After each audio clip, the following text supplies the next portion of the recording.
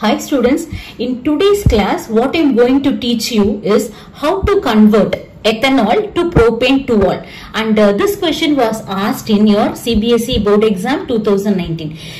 Students, if you follow my videos regularly, I am going to teach the organic chemistry in a stepwise manner, so each and every transformation how to approach. Okay, so if you watch my videos regularly, you will have a good hand in organic chemistry. Okay, so I will tell you how to approach this problem. See, ethanol to propane-2-ol. So what is ethanol, students? Ethane means there must be two carbons.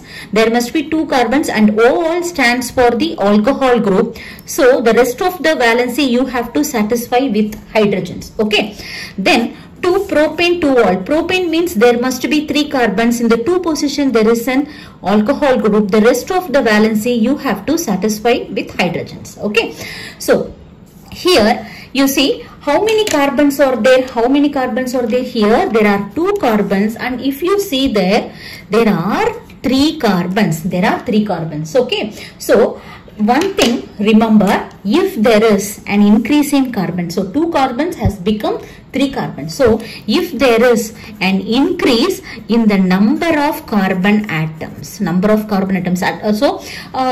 will be if there is an increase in number of one carbon atom, and if you see like secondary alcohol, okay, secondary alcohol or tertiary alcohol in the product, then immediately you have to think about the Grignard reaction.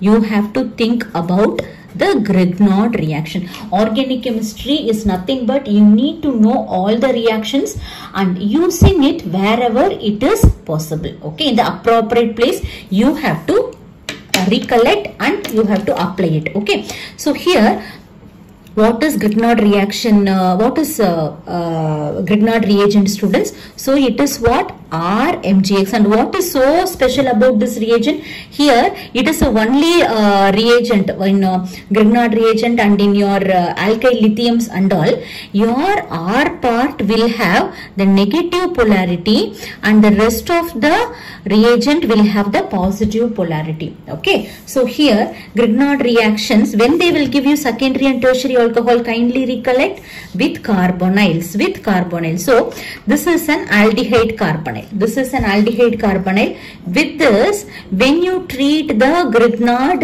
reaction, Grignard reagent, what happens here? See, I told you this will have a negative partial negative charge, and this will have partial positive charge, partial negative charge and partial positive charge. And here in carbon and oxygen, which is more electronegative, students? Your oxygen. Okay, so your oxygen will have a partial negative charge and your carbon will have partial positive charge. So here what you have to do, then react the opposite charges, react the opposite charges, nothing. Okay, see R, so this is your negative reacts with this positive and this positive reacts with this negative. Okay, you are going to add this. After addition, what happens? Your double bond will become triple bond. That's all. Okay, so here what will be the product? Your R, okay, your carbon, your hydrogen. Okay, to the carbon what is going to get attached? Your R dash. Okay, and there is one oxygen. Why double bond becomes single bond? After addition you have added. Okay, so OMgX. Okay, so followed by this, if you hydrolyze with water, your MgX will be replaced with hydrogen. That's all. Okay, so here you are going to get the secondary alcohol. You have got the secondary alcohol here. So aldehyde gives secondary alcohol. Okay, so similarly what happens with ketone? Similarly what happens with ketone? You will get tertiary alcohol. So students, you practice this. So similarly to this carbon, this R dash is going to take place, going to attack. Okay, to the oxygen, your MgX is going to attack. Okay, so followed by this hydrolysis, you are going to get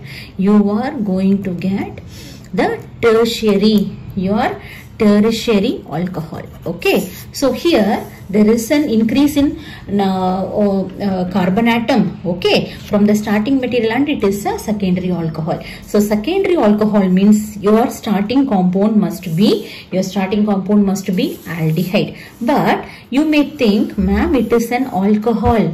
So, okay, so you should not think like this. So, one more step is involved in it. Okay, so first of all, what you have to do, you convert this alcohol to the corresponding aldehyde. How to do this? You have to choose mild reducing reagent. So kindly recall what are mild oxidizing reagent. Sorry students, you have to oxidize.